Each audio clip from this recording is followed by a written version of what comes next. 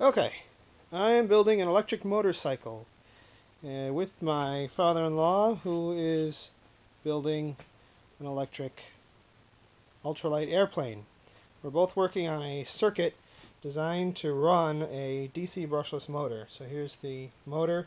It's currently got a propeller on it because it's a good way of applying a load. And we're running a small processor to control the whole thing.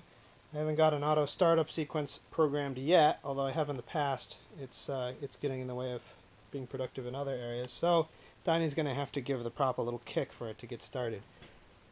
Here are the two batteries that are controlling it, and the meter that measures the current.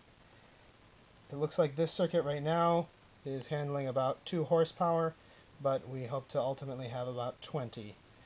And obviously when we need more, we can actually stack a few of these circuits together or a few motors together.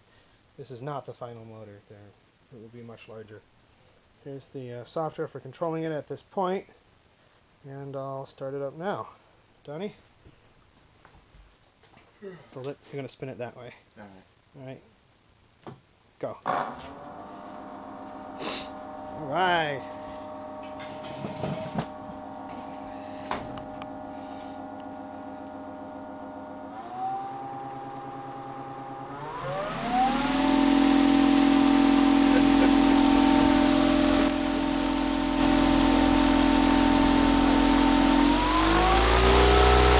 Don't let it fly!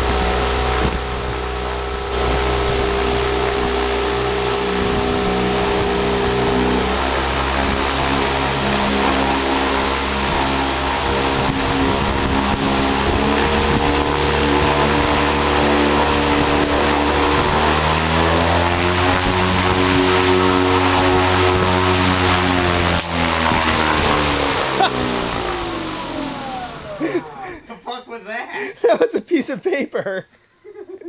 Is that enough?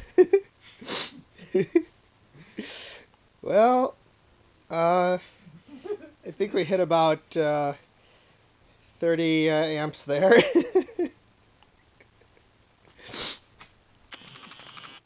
Say bye. Bye.